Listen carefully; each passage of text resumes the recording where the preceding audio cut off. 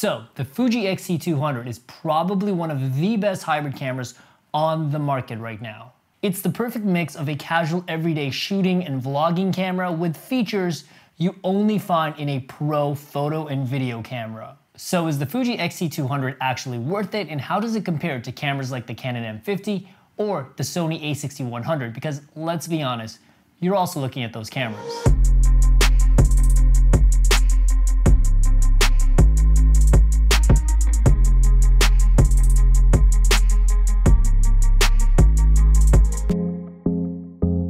By the way, if you're new to the channel, we talk about anything and everything to do with camera gear. I'm basically here to help you find the perfect camera. So if you enjoyed this video, make sure to leave a like. It helps me keep making more of this content for you guys, and subscribe if you want to see more of this stuff. And as always, all of the products and cameras that we talk about today, I'll leave links down below. So let's get into the video.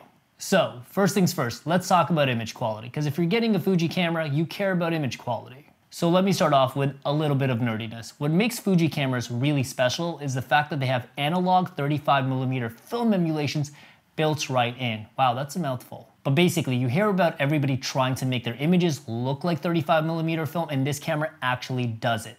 Because Fuji actually makes the 35mm films that most people shoot on, so they've simply taken that chemical process and put it in the camera. I really like the look of Pro Neg High in classic chrome. They gave me a really interesting look, and I was even able to go in and further tweak those film emulations to really give myself a unique look. But one thing to note, this camera has a 24 megapixel sensor, which is a debayer sensor, and not the standard 26 megapixel sensor, which is the Fuji X-Trans sensor. Now, if you didn't understand any of that, that's fine. This does not apply to you. But if you're a camera nerd like me, this does not have the same sensor as the standard Fuji camera, so the film quality is a little bit lower, but most people will not notice it unless you're a hardcore professional. And in the case that you do notice it, the Fuji X-T3 or the X-T30 is pretty close to price, and it's probably closer to what you're looking for. Personally, I was still really impressed by the quality of this camera. So let's talk about specs and how does this camera compare to the Sony a6100 and the Canon M50. When it comes to photos, this camera does 8 frames per second, which is compared to the 10 frames per second in Canon M50 and the 11 frames per second in the Sony a6100. Personally, I don't think the frame rate is the end of the world, but what I do have a problem with is the fact that this camera has a really small buffer. So if you're looking to do events or sports, something where if you miss the moment, it's gone forever, I would not use this camera. Those other cameras have a much larger buffer and will do a much better job keeping up in a high-paced environment. But for everything else, this camera will do just fine, and I actually do think it's worth taking that little bit of a hit on your photo speed for the Fuji colors. Next up, let's talk about video, because I think that's where this camera really shines. When it comes to video frame rates, this camera does full HD up to 60 frames per second with a special slow motion mode where it actually does 120 frames per second. Now, just to be clear, you cannot record 120 frames per second in real time. You have to record 120 seconds, and the camera will internally slow it down for you.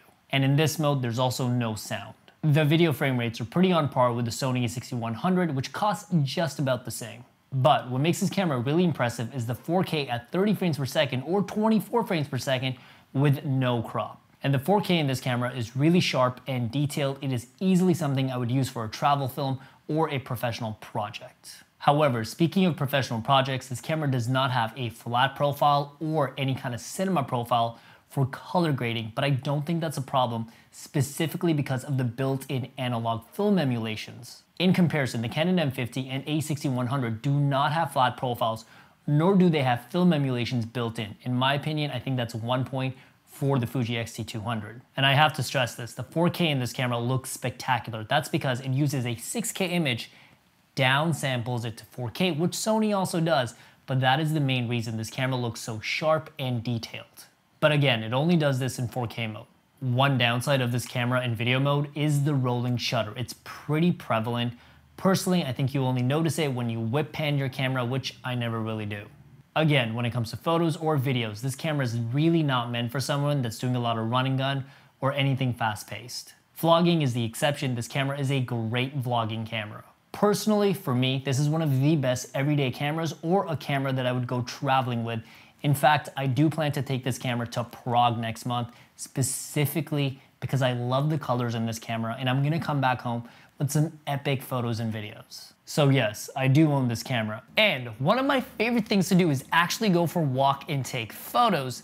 I find it very relaxing and the M200 is perfect for that. And the one thing it always needs is music. So for that reason, I actually use the sponsor of this video, Element Duo by Vunix Sound. The sound from these headphones is rock solid, crisp highs, and great bass. They are actually incredibly comfortable and perfect for everyday and long periods of listening. They are easy to use, easy to pair, and the user experience is phenomenal.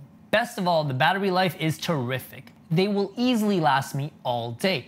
In my opinion, it is absolutely the best deal if you want wireless earbuds without compromising quality. You can check them out in the link down below. They have become my daily drivers and I think you will love them too. So next up, let's talk about autofocus. So when it comes to autofocus, there's a bit of a debate. A lot of people say Fuji is just as good as Canon and Sony. Well, this camera does have great autofocus with face tracking and eye tracking, and in photo mode, the autofocus is solid. But basically, every single camera manufacturer out there does good photo autofocus. It's like water being wet. But one thing to note, the face tracking and eye tracking does not work if you have a mask on. However, when it comes to video autofocus, that's where brands tend to struggle. In my personal opinion and experience, from somebody that owns Canon cameras, Fuji cameras, and Sony cameras, Sony and Canon are like a 10. Fuji is closer to a 7. If you're someone that really needs your autofocus to be set it and forget it, unfortunately, I don't think Fuji is the brand for you. In that case, I do recommend looking at Sony. However, I have to say, I do think the Fuji colors are absolutely worth the struggle. I do recommend getting one and sacrificing the autofocus. One thing that really surprised me about this camera was the digital stabilization. It was surprisingly good. Fuji's never really been known for the digital stabilization, and this camera does a spectacular job. And it also has something called digital gimbal mode that uses gyroscope data in the camera to determine what angle, what level your camera is moving at to stabilize it internally. Personally, I thought it looked good, but it wasn't really worth it because in this mode, you can only shoot at full HD up to 30 frames per second, and your field of view is heavily cropped. For those two reasons, I don't really think I'm gonna use it ever. Finally, let's talk about design, because that's one thing I'm really excited about. Much like the film emulations built into this camera that are meant to evoke a vintage 35mm feel, the camera body itself is no different. This absolutely looks and feels like a vintage camera if that's your thing. But have no fear, it still has all the modern dials and buttons that you would want on a modern camera. This does not feel like an old camera, it simply looks like one. And it has modern touches like a side articulating screen, which is great for vlogging and very user-friendly. On top of that, this side articulating screen is also a touchscreen for touch autofocus and changing your settings. But personally, this is one of those cameras that you're mainly going to use with the physical buttons. The menus on this camera aren't too great, but I'm gonna talk more about that later. The only thing that I would change on this camera physically is the very small record button, but I mainly find myself in video mode, and I usually use the shutter button for that function. And two things that I absolutely love about this camera when it comes to design is one, you pull this lever and the flash comes up. I love just, very satisfying. Second, this dial right here on the left, when you turn it, it actually changes your film emulations. So you can simply frame up a shot, change your emulation, and just see what looks good. Side note, it actually has a headphone jack for external audio, which is great, but it also has a USB Type-C adapter that goes into the side port that will allow you to plug in a set of headphones so you can actually record external audio with this and also listen to it, where most cameras at this price point and in this form factor only give you an external jack for external audio, do not give you a headphone jack, so this is a big plus. But let's talk about two things design-wise that I absolutely hate on this camera. Number one, the menus are hot garbage. Sony cameras are known for having cumbersome menus where it's just pages and pages and pages, but personally, these menus are not user-friendly, they're not intuitive, and they're just kind of a pain. But after a couple of days of shooting, I was able to figure out these menus, but that did not make them fun to use. And the second downside that I noticed with this camera is that you could not customize any of these buttons to change your ISO. If I ever wanted to change ISO, I had to go into the menus, change it there, and then go back to shooting. Personally, I just found myself keeping it either at 400 or 800, depending on the time of day, but that is definitely a pain. I wish they had an option of maybe even turning this emulation button to the ISO. That would have been great. Last but not least, the battery in this camera I find is just decent. I found myself shooting with it for about a day to a day and a half without needing to recharge, but it's definitely a battery you're going to need spares of if you plan on shooting all day on a trip or something. This camera has great colors, but that doesn't mean you're gonna get great results if you don't know how to use your camera. Maybe this is your first camera, or you're simply looking to take your photos and videos to the next level. In that case, make sure to check out the Camera Boost course in the link down below. In this course, I'm gonna show you how to take your beginner or budget level camera and make it perform like a $3,000 professional camera. I'm gonna show you every tiny detail that you need to know to master your camera on a technical level.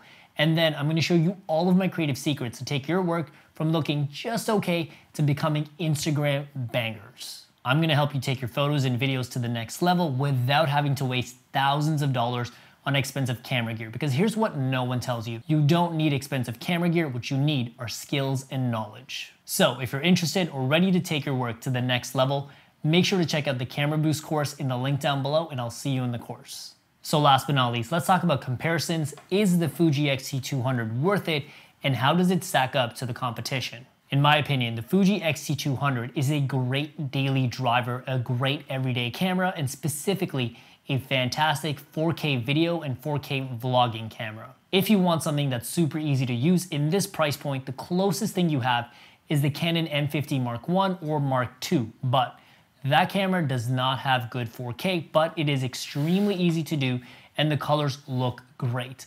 I would recommend getting the Fuji camera if you want more of a unique look, more of an artsy look to your photos and videos. However, if you don't plan on doing anything casual with your camera and you want to do something serious or semi-serious, I actually do recommend getting the A60-100 or Sony A6400 over the Fuji X-T200. The Fuji X-T200 has great colors for video, but simply put, the A60-100 is going to give you more flexibility with the newer Sony Venice colors, and the A6400 actually has S-Log built right in with Cinema Gamut. So if you want to do heavy color grading, Sony is the way to go. But one thing to note, the Sony cameras do not have a side articulating screen, and they do not have video stabilization built in, which in my opinion is kind of a bummer. But the Sony cameras are absolute beasts and they have a ton of horsepower. However, if you still want a Fuji camera, but you just want a little bit more horsepower out of your camera, I do recommend looking into either the Fuji X-T3 or the X-T30.